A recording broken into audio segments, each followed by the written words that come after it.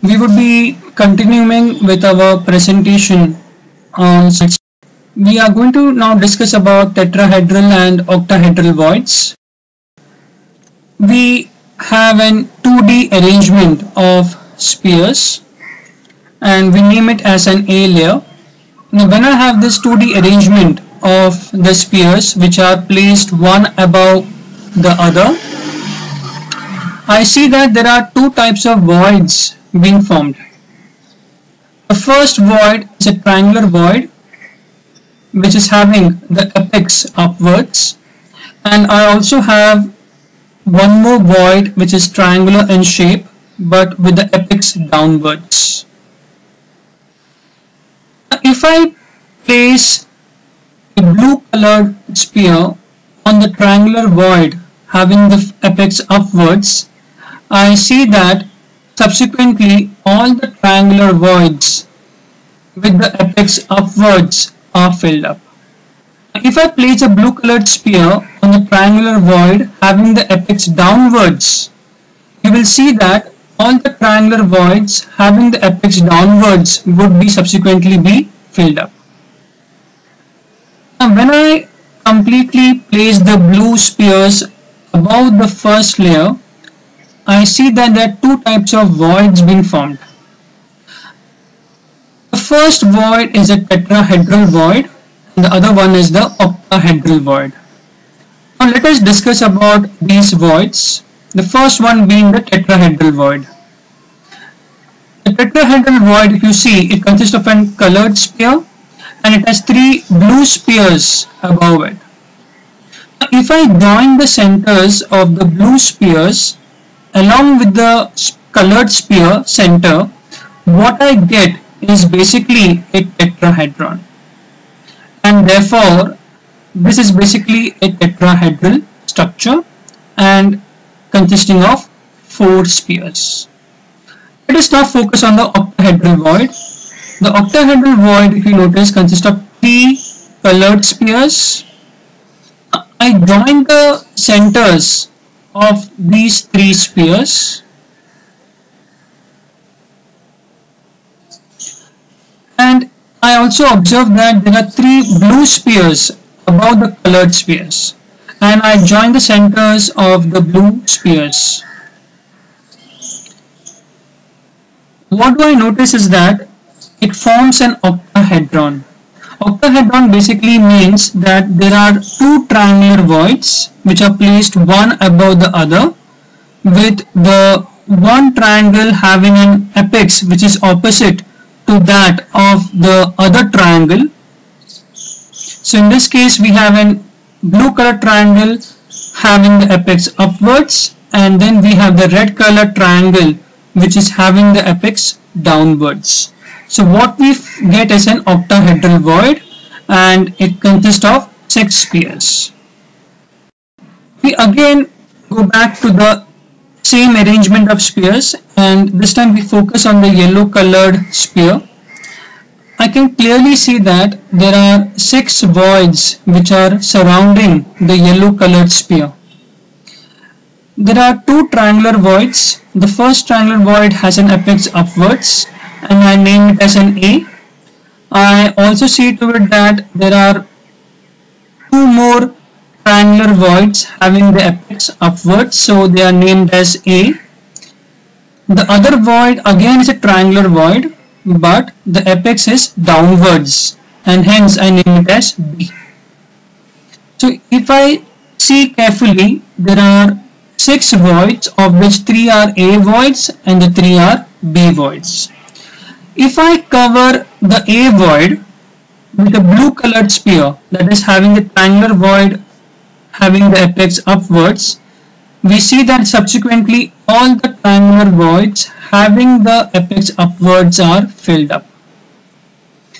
And if you notice carefully again, the A void, which was a triangular void having the apex upwards, has now been converted to a tetrahedral void, and the B void, which is having the triangular apex downwards, has been now converted to an octahedral voids. So if I just focus on the yellow colored sphere, I can see that there are 3 tetrahedral voids and 3 octahedral voids which are surrounding the sphere. Now because this arrangement is a 3D close packing. Now 3D close packing basically means that you will have a layer of spheres which will be above the yellow colored sphere as well as below the yellow colored sphere. And because it's an crystal arrangement, it is a uniform arrangement, what we see is that you will have similar voids which will be above the yellow colored sphere, and there will be similar voids which will be formed or created below the yellow colored sphere. So I can say that there will be total of 6 tetrahedral voids and there would be 6 octahedral voids which will be around the sphere. Because it's a 3D type of an arrangement, there would be closed packed layers of spheres which will be above and below the concerned layer. But I see that there is one more void being formed, and that void is the tetrahedral void. Because again this is a 3D type of an arrangement, I would be having a tetrahedral void which will be formed above the yellow colored sphere. At the same time, if I place the layers below the yellow colored sphere, I would be having one more tetrahedral void which will be formed below the yellow colored sphere. And I can say that there would be total of 8 tetrahedral voids which will be surrounding the yellow colored sphere. Now the next question is, how many octahedral voids and tetrahedral voids are present per sphere? So for that we have a formula, that is the number of octahedral voids around a sphere and the number of spheres which are around the octahedral void. That comes to 6. As we know, there are 6 octahedral voids which are around the sphere. And we also know that the octahedral void is made up of 6 spheres. So the number of spheres around the octahedral void would be 6, and the answer comes to 1. Similarly, for tetrahedral voids, we know that there are 8 tetrahedral voids which will be around the yellow sphere, and tetrahedral void is made up of 4 spheres. So we have the number of spheres around the void to be as 4. So it comes to 8 upon 4, that is 2. Now by this we can easily conclude that the number of octahedral voids will be same as the number of spheres, and the number of tetrahedral voids will be twice the number of spheres. And we have one more conclusion, that is there are 6 octahedral voids which will be surrounding a sphere, and there will be 8 tetrahedral voids which will be surrounding the concerned sphere. Close pack structure, that is AB type of an arrangement. We have the A layer and we name it as an A layer. We now draw an hexagon. Let us focus on the hexagon. I see that there are 7 spheres which are present inside the hexagon, and I name it as an A layer. Now let us place a blue colored sphere above the triangular void having the apex upwards. When I place a first layer, I see that all the triangular voids having the apex upwards are filled out.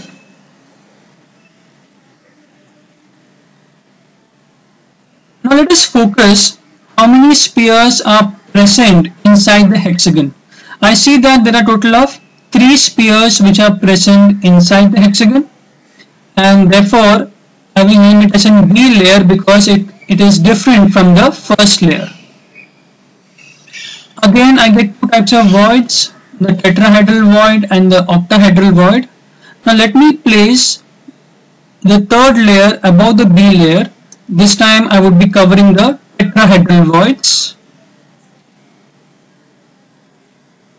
So when I place the third layer, I see that the structure is similar to that of the first layer, that is the A layer, because I am getting 7 spheres which are present inside the hexagon. upon placing the fourth layer, it is seen that the arrangement would be repeated, and therefore this arrangement would be called as an AB-AB type of an arrangement. Now the question is, what would be the coordination number? Now let us focus on the red colored sphere. I can clearly see that in the same layer as that of the red colored sphere, I am having 6 spheres which are surrounding the red colored sphere. Therefore the coordination number becomes 6. But if I again see carefully, there are 3 blue colored spheres which are touching the red sphere. Therefore 7, 8 and 9. If I place the fourth layer above the red colored sphere, I will see to it that there would be again 3 spheres which would be touching the red colored sphere, and therefore the coordination will be 12. And hence I can say that whenever you have an hexagonal closed packing, the coordination number would be 12. We go for the next arrangement, that is ABC type of an arrangement, also called as a cubic closed pack structure. So let us go back to our arrangement, that is an A layer. Again draw a hexagon. Now let us focus on the spheres which are present inside the hexagon. I can see to it that there are 7 spheres, and if I join the centers of the spheres, I would be getting an hexagon. Now let us place the blue colored sphere.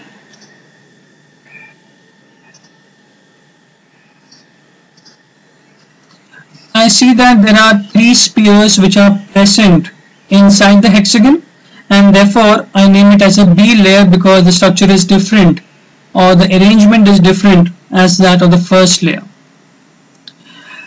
I get 2 types of voids, tetrahedral and octahedral.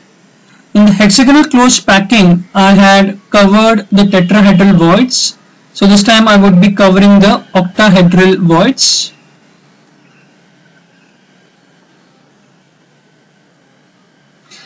I see that there are only 3 spheres which are present inside the hexagon,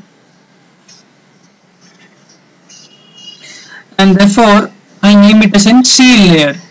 Why C layer? Because in the B layer the apex was upwards, and in the C layer the 3 spheres, if I join the centers, the apex would be downwards. Now I cover with the fourth layer.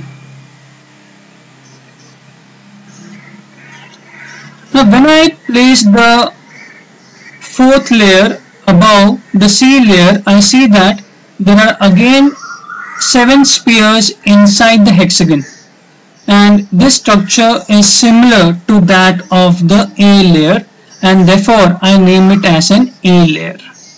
If I place one more layer above the A layer, I observe that the arrangement would be same as that of the B layer, and therefore this arrangement would be called as an ABC type of an arrangement. Let us see the coordination number now. I can see that there are 6 spheres which are surrounding the red sphere, and I can also see that there are 3 spheres which are below the red sphere and touching the red sphere. So the total coordination would be 9. If I place the B layer above the red sphere, I will see that there are 3 spheres touching the red sphere, and therefore the coordination will be 12. Now this type of an arrangement of ABC type of an arrangement would be called as a cubical closed pack arrangement, and it has a coordination number which is 12.